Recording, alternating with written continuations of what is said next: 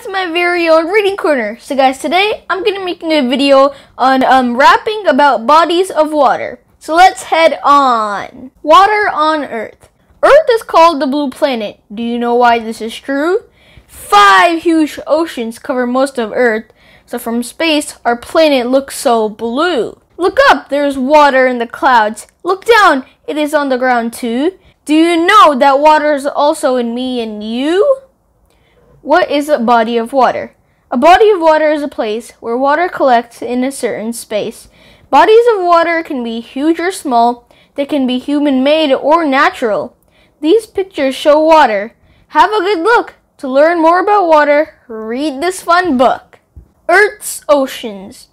What is wet, in salty, and in constant motion?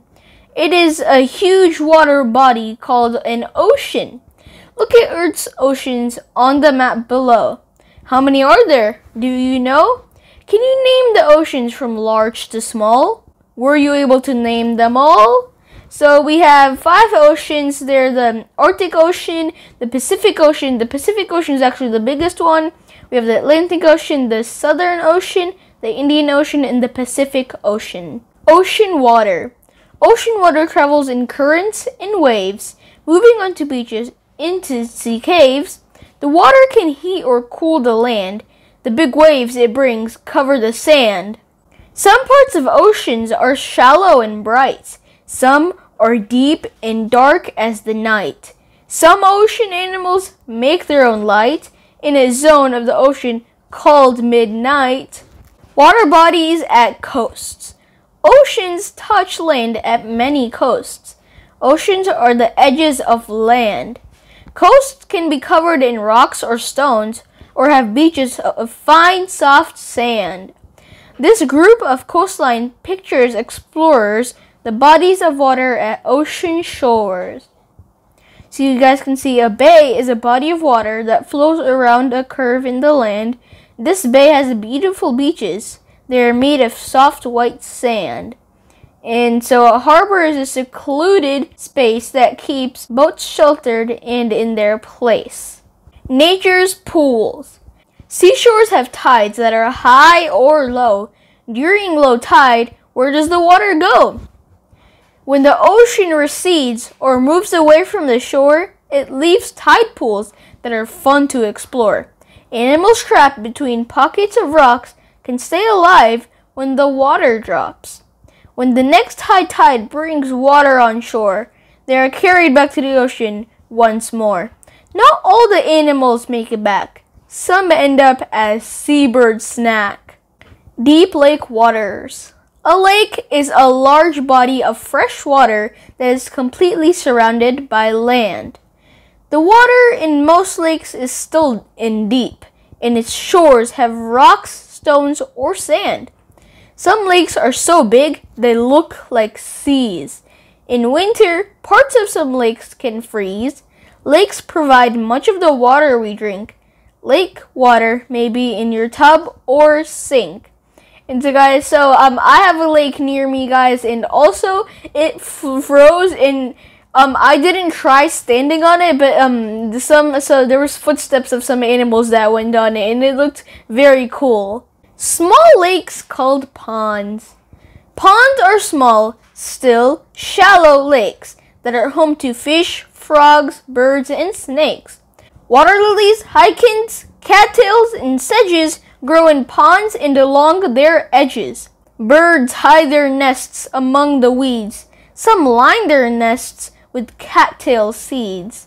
Turtles bask on rock or logs. They live in ponds along with frogs. Female frogs lay clumps of eggs. A tadpole hatches with a tail, not legs.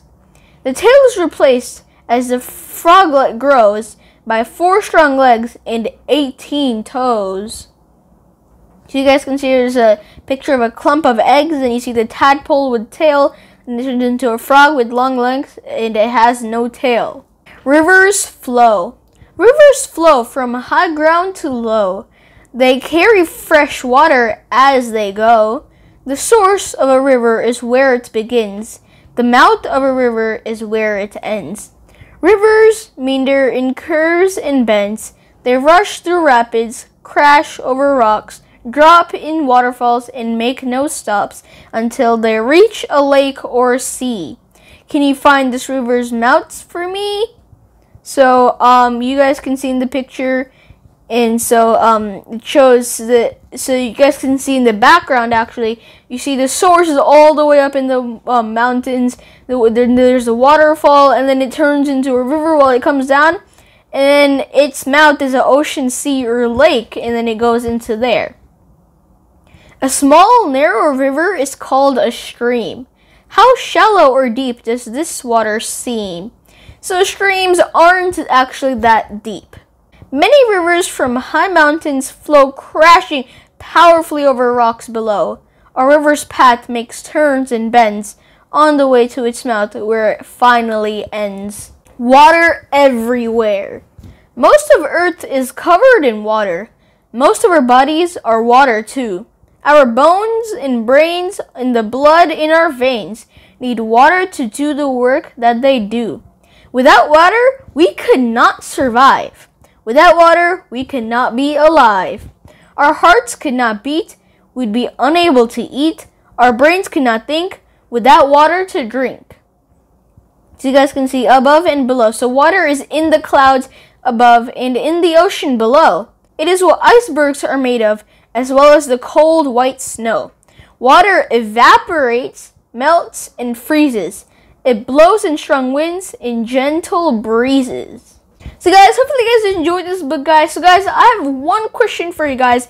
And what are some examples of water? So where can you guys find water? Where can they be? So guys, hopefully you guys can answer that question. I'll see you guys in another awesome video. Bye guys!